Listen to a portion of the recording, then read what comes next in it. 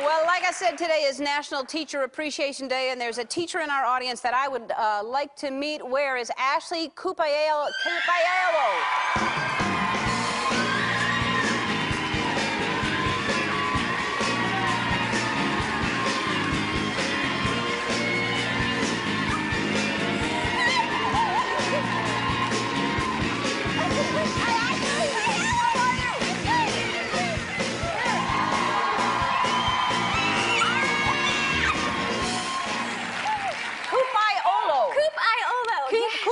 Sorry that I messed that up. That's okay. Hello, Ashley. Hi, Ellen.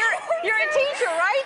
Yes, I just got accepted for Teach for America. Explain what that is. It's really cool. Yes.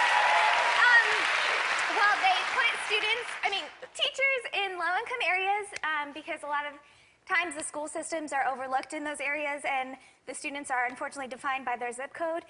So they put inspirational, happy people into schools. And that's you. That's you. So, and why did you want to be a teacher?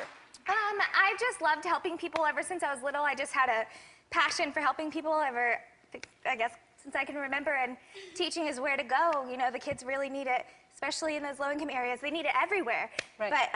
But especially there, like you said, they are defined by their zip code, and that's not okay. That's not fair. Exactly, it's not fair. All right, so I'm going to give you a pop quiz because you're a teacher, so you should be good at that, okay?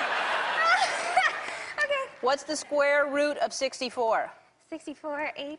Yes. How many fingers am I holding up? 4. Yeah. All right. You win the Golden Apple Award. Yes. And another question, you gave your sister your car. Why did you give your sister your car? My sister's a single mother. She's a very amazing person, and she has 2 sons. She unfortunately flipped her truck and totaled it. And I knew she needed it more than I did, and oh, that's my sister. And so I gave her my car.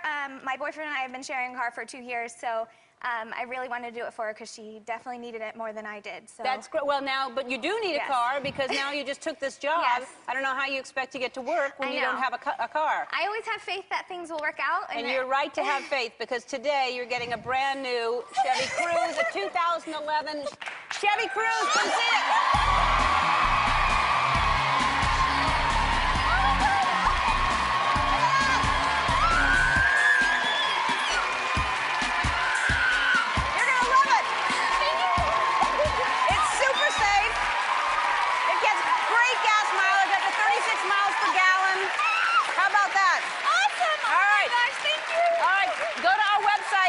We want to find out how you can own your own Chevy Cruze by playing our online adventure game. We'll be right back with Star Jones. Congratulations!